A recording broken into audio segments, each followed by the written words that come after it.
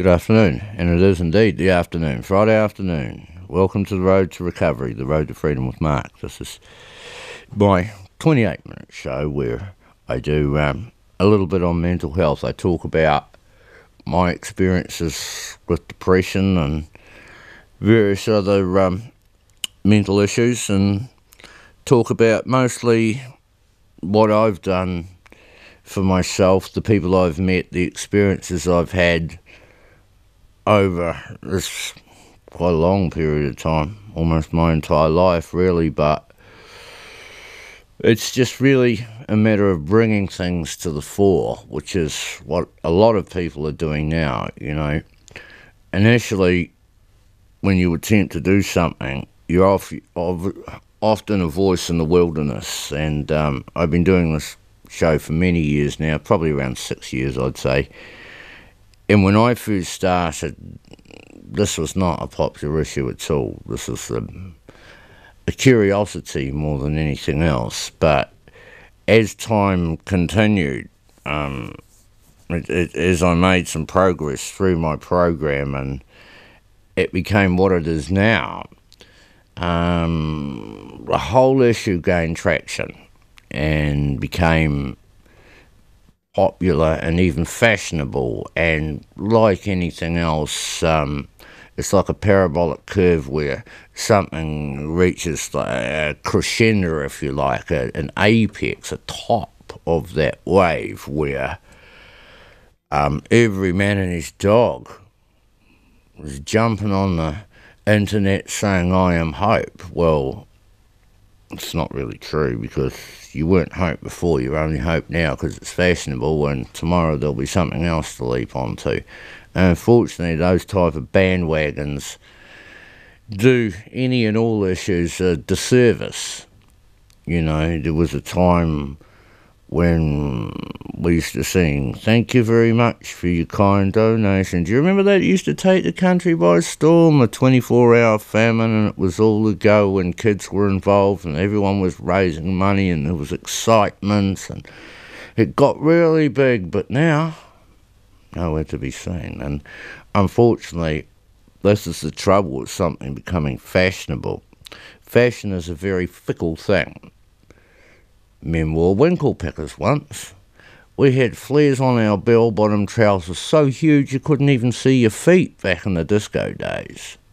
Things change, things move on. And unfortunately, when that wave of interest in fashion is over, all that's left is us again. And everyone else has moved on to whatever other shiny bauble might have taken their fancy. It will happen, not if, it will. And that's a damn shame, because we've come so far. But what will come out of it, regardless of the fact that people have already abandoned the issue and moved away, the good thing about it is that there are the John Kerwins and the Mike Kings and the Stan Walkers of this life who have put so much time and effort into it that it will not fail, because they have changed people's way of thinking, people's way of looking at things. They have normalised something that was once stigmatised. To call somebody mad was an insult. Now people have stopped to think a little. Especially Mike King, above all others, has been a real campaigner, and he drew a lot of heat as he really kicked off the gumboot thing and really got it steaming. Poor old Mike has had a lot of critics, and I've watched him develop and evolve over the years into what he is now. And I must say, he's come a mighty, mighty long way as a person, as a human being. We're very, very lucky to have people like him who just keep on slogging regardless of how people try and chop them down.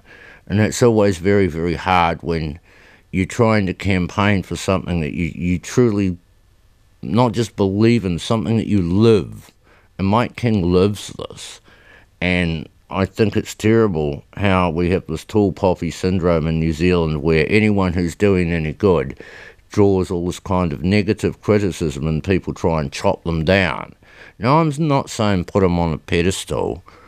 You know, you don't have to go from one extreme to another. You don't have to worship him and praise him and kiss his feet.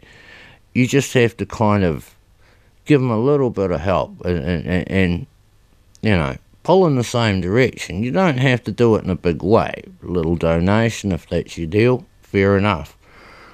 Do something like what I do. You know, it's a thankless task, and Arrow Radio works very, very, very hard for the community and struggles along and is not fancy and favoured and popular and has endless pockets of money. This is a shoestring outfit run by the donations of charities, and yet here it is for its community to work in the service of its community. So you couldn't pick a better reason for a radio and indeed Wairarapa Television. Let's not forget you. Thank you very much for your efforts in involving us, involving Arrow Radio. The reason that Wairarapa TV does that, because as the name suggests, it's all about the Wairarapa, the community, what's on, what's going on here. And I think, unfortunately, there's a bit of a gap between what's going on and us. We don't actually know what's going on, and often by the time I find out about things happening in the Wairarapa, they've already happened. It's too late for me to go and enjoy and get involved. So, you know, there's the newspapers and there's kind of like a little bit of the radio station, but I think we need better lines of communication, more open lines of communication, and a change in people's attitudes. There is already enormous community involvement in the Wairarapa. You know, the good folks of this area are very, very involved in their community, especially the parents with their kids and their schools, and they support a lot of things. But unfortunately, and I must say, the Hawke's Bay is exactly the same. You know, there's a lot of similarities between our friends in the Hawke's Bay and the Wairarapa. I feel like it's kind of like my home away from home in many ways when I'm up that way. I feel that I haven't come that far, and the people are very, very similar. The way they get in behind their communities, they're not massive cities where people kind of walk past each other without any recognition, that kind of indifference that people often show. Whereas the smaller the town you get, the more likely you are that someone's going to say good day to you, and that's the beauty of small town New Zealand. That's what I love about it. Yes, you know, it's often full of, you know, one-eyed hillbillies. I understand, you know, the attitude towards outsiders and how insular people are in small towns. They're not terribly open-minded, and they stare a lot. But, you know, I guess that's our job, to encourage people in those small towns who are essentially good people. They just need to open their minds a little bit. Their hearts are open enough and they're good enough people, but unfortunately, when you live in a small town and you talk to the same people about the same things every day, you tend to get stuck in a rut, and the attitude of one becomes the attitude of all, and it tends to be a very much us and them type of thing.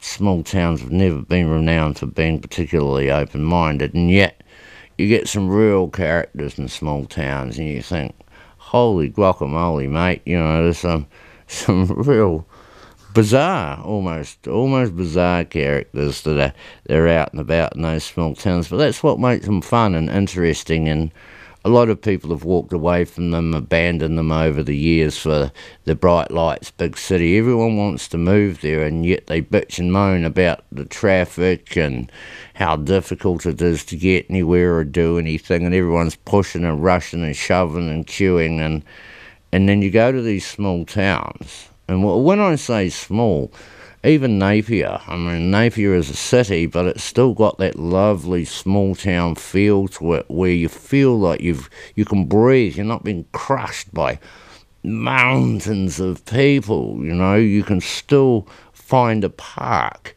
and it's pretty and it's open, and you can go for pleasant walks, and that's what I like. But even places like Hastings, and is a lovely place because it's so small.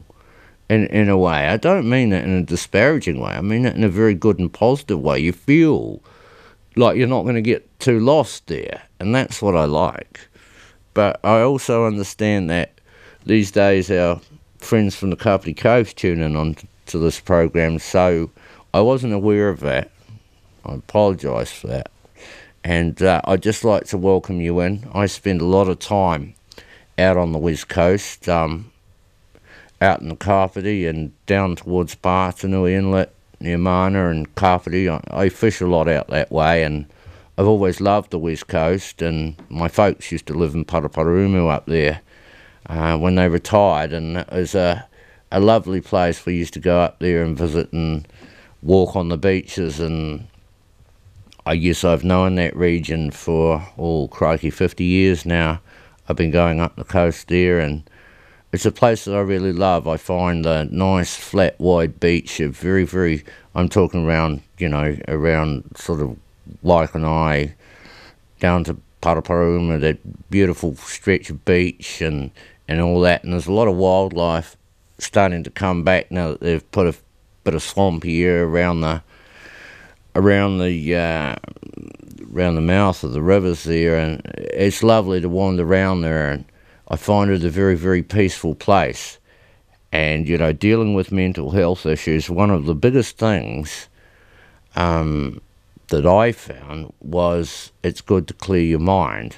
And places like that beach that I was talking about out in the Kapiti is a magnificent place to just wander along the beach with your trousers rolled up and just walk on the edge of the wet sand there and just get lost in that sweeping, majestic beach that we have and the islands and everything. It is just absolutely beautiful.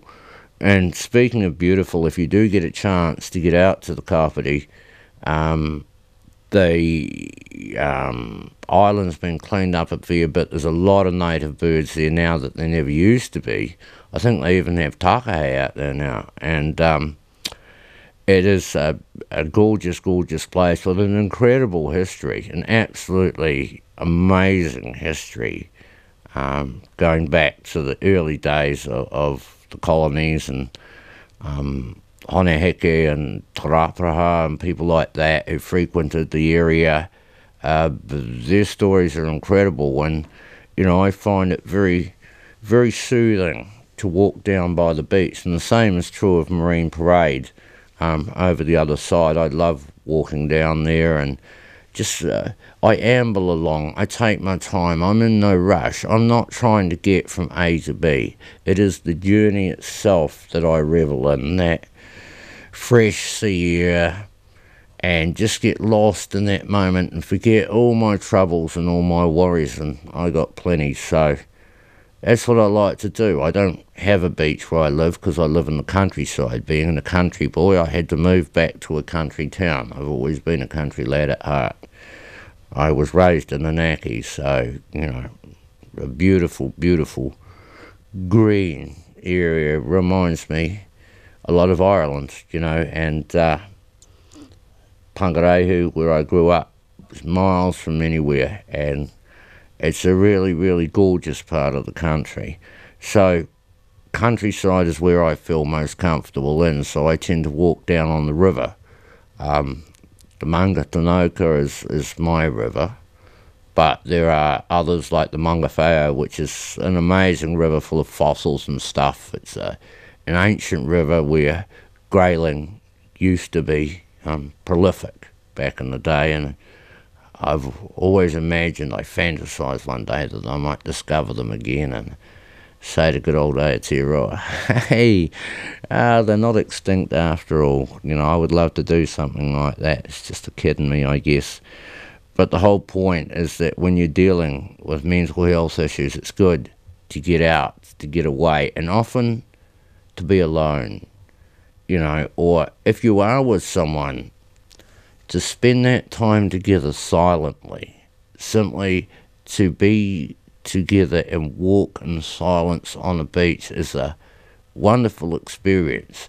Friendship is not always about yakety yak all the time or rush, rush, rush. Sometimes friendship is just being there with each other, for each other, just of the same mind.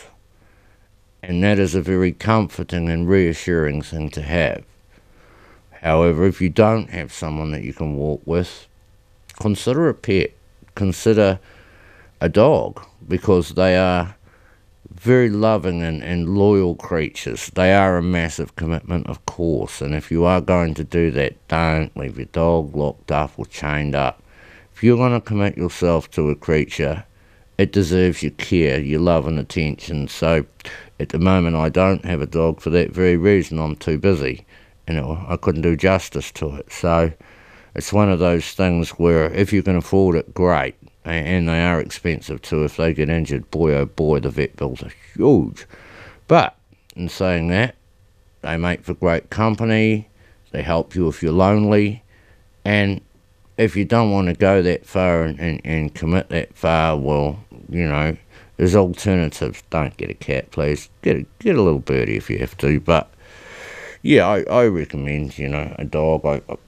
I know a few people that are quite lonely and they have a little old dog there, and marvellous companion for them, wonderful friend, and responsive to your kindness. They encourage kindness and goodness in you, so they bring out the best in you. And I like to think as a friend that's what you concentrate on, rather than dwelling on people's mental unwellness or trying to solve their problems. Just trying to concentrate on that positive, of being there and supportive. That's what it's really all about. It's not necessarily about, broad sweeping change. It's often just about support.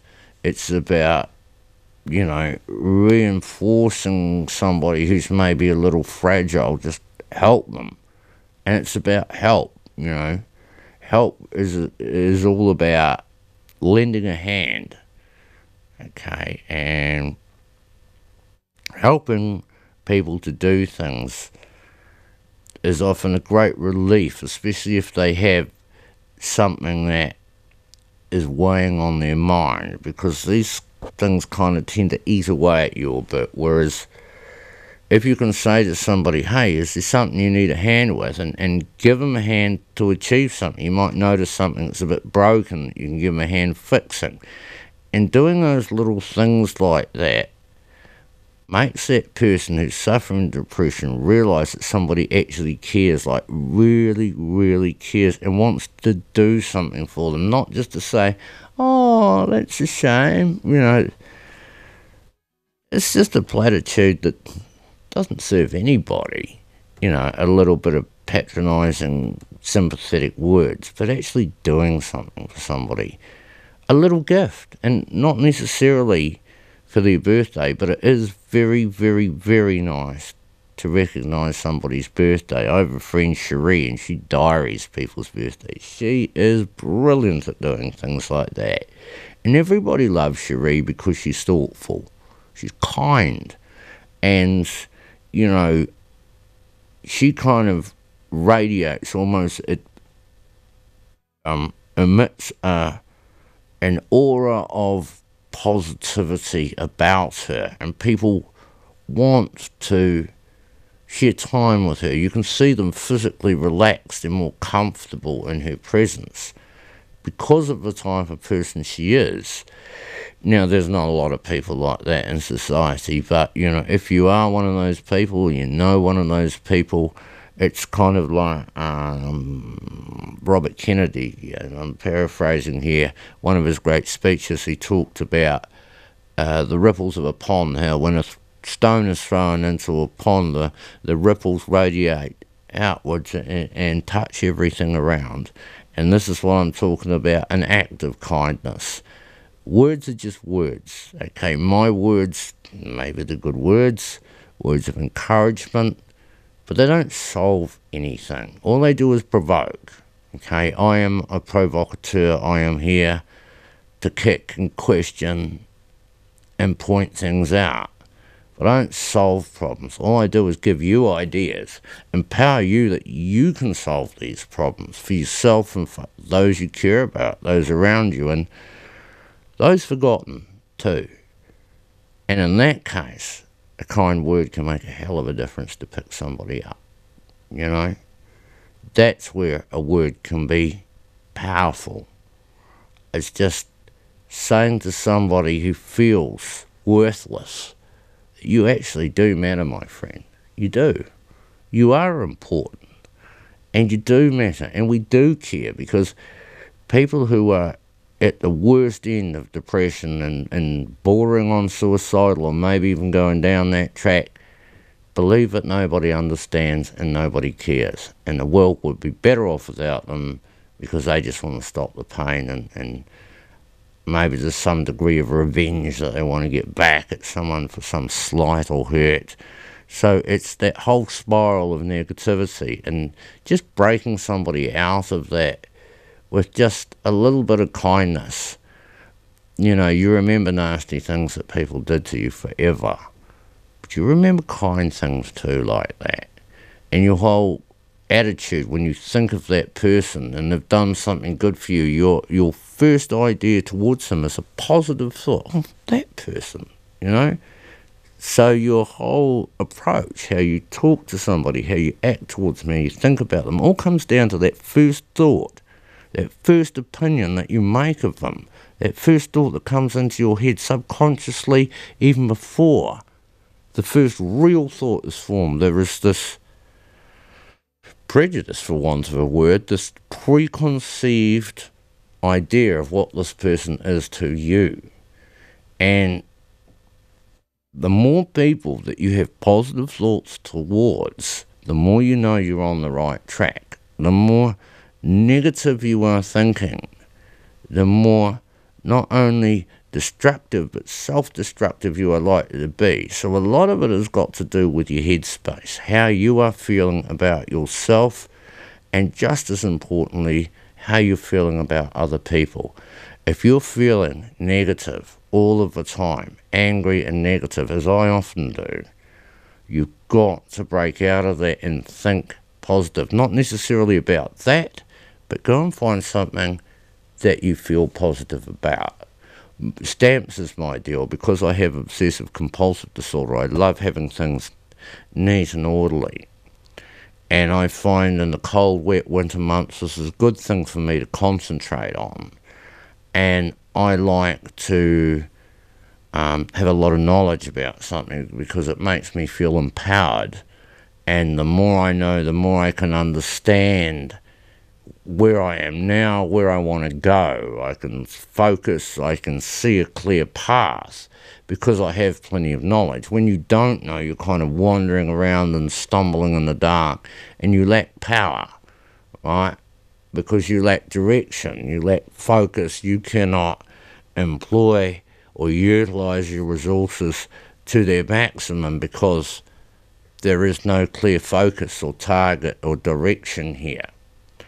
So, feeling positive, gaining knowledge, empowering yourself to be able to make decisions and learn and understand that subject and related subjects more easily by spending time becoming better and better and better at something. That's a beautiful challenge to have, because what that does, it's a good exercise in progressive steps about how to get somewhere, about showing tenacity, not giving up.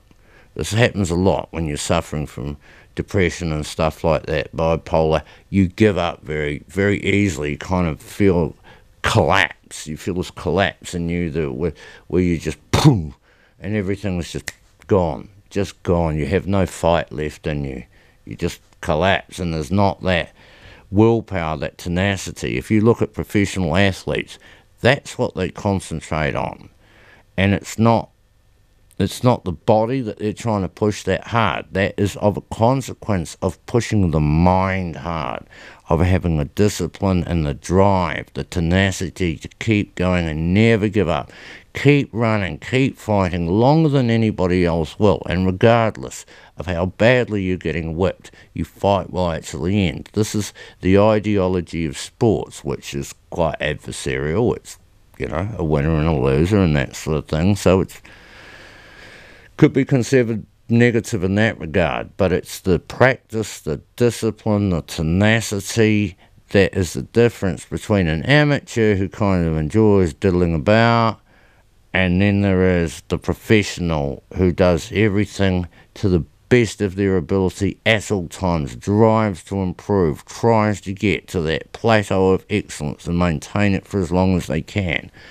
And when you see a pro do something well, even I can appreciate a golfer hitting off a tee and landing a golf ball within 10 centimetres of the pin, and I'm thinking, wow, the hand-eye coordination that's involved there is just absolutely amazing that people can train themselves that way. Or when someone's throwing a bucket, in basketball, and they get a goal and it's boom, she's nothing but net. It's wonderful to watch these pros, but you've also got to understand how much they sacrificed. It's not just about the amazing, blinding, raw talent. There's a lot of people got that, but never made it. It is the discipline, the tenacity, the thousands and hundreds of thousands of hours of practice that went in behind that you never see, that made those people brilliant. The support that they had, the coaches, the opportunities, staying injury-free, all of those things came together to make that happen and to make them realise their dreams. And we all celebrate that momentarily and then forget them rather quickly, all but a few. The point that I make is that if you're mentally unwell, you are more likely to be weak. You are more likely to give up and to fall over. So support is where we need to be. That's the most important thing, because it is most difficult to be tenacious, especially if you're bipolar.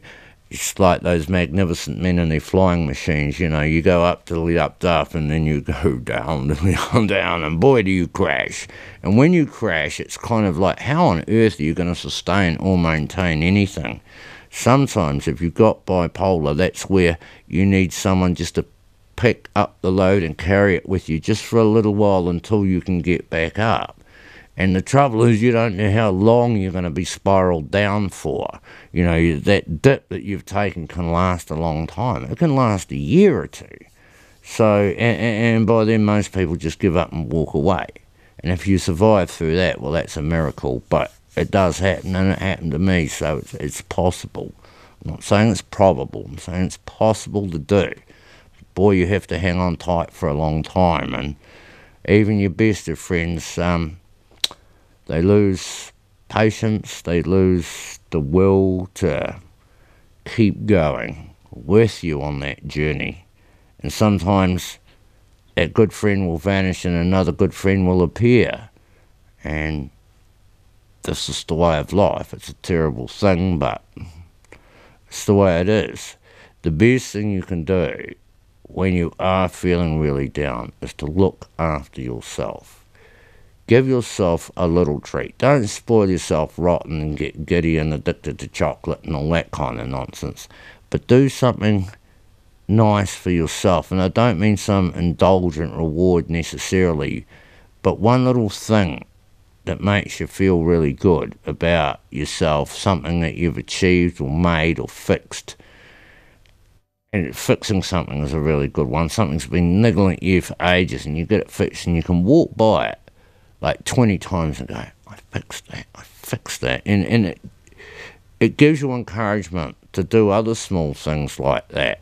And even just tidying the house, getting it clean, cleaning the dishes, just getting a nice environment around you can often break you out of a bad slump. And you can kind of start to feel that traction coming again. You're walking around and finding yourself just dusting everything and just maintaining, because once you've got to that point, it's much easier to maintain than have no no clean dishes in the house and have to do the entire lot at once. It's just a mountain where you give up and you sit down depressed, surrounded by a shitty mess, and it drags you down. You know, the whole thing is like this dark cloud that sits over you as you sit in your kitchen cold, looking around at all the rubbish and thinking, well, I can't even cook tea.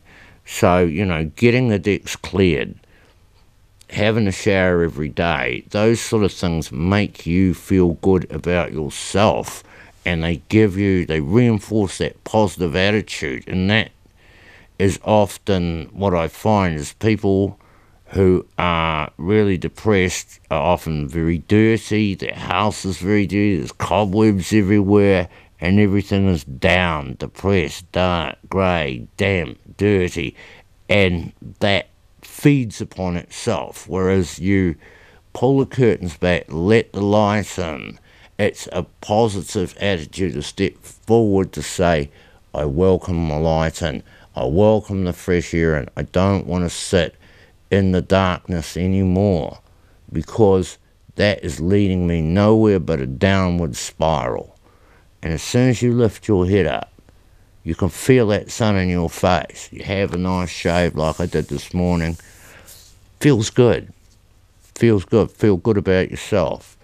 And that's a lot of the time where you are much better off solving your problems than somebody else telling you what to do. Now, that's not to say I am an absolute advocate of talking to professionals, trained professionals, not a mate or a mate of a mate who thinks they know something. I'm talking about trained professionals who have seen a lot of different people suffer from a lot of different mental health issues, and they can often see triggers that you can't. They can often see certain traits, certain things that you're doing that you don't realise, and they can often identify problems much more easily. They give you a perspective that you might not have had before, ideas and experience, and that's where it comes down to the experience. These people, you know, psychiatrists, psychologists, all these kinds of people in the mental health that can help you out, they've got a hell of a lot of experience, they've seen a lot of different things, and they are thorough professionals. This is what they do for a living. Okay, they're utterly committed to what they do. So it is always good to seek help. You should never be ashamed. You should never feel like you're a burden, because it's only when you seek help that you can get some good ideas and some good support. And support is what it's all about. Doing it all on your own and doing it tough is the hardest way of all. You have to be super strong to find all the exits yourself, to support yourself and make yourself strong again. All alone is very, very hard. You know, a problem shared is halved. So it's all about finding the support, looking for it, asking for it, and don't be afraid to ask. Don't allow society's stigma of the past hold you back from getting better. Okay, because you need to get better if you know yourself. So it's a matter of asking for help from good professionals who will steer you in the right direction, and you'll be amazed what a difference that makes. Well, I've already rocked on far too far. They're probably going to cut a big chunk of this out. So be it. So I didn't look at the clock this time. Anyway, I hope that's food for thought. Thank you all for tuning in. Thank you to Michael and Veronica, Arrow Radio, Wairarapa TV, and all the sponsors. Thank you all very much for allowing us to do this. I'll catch you again next week, so take care of each other, eh? Cheers.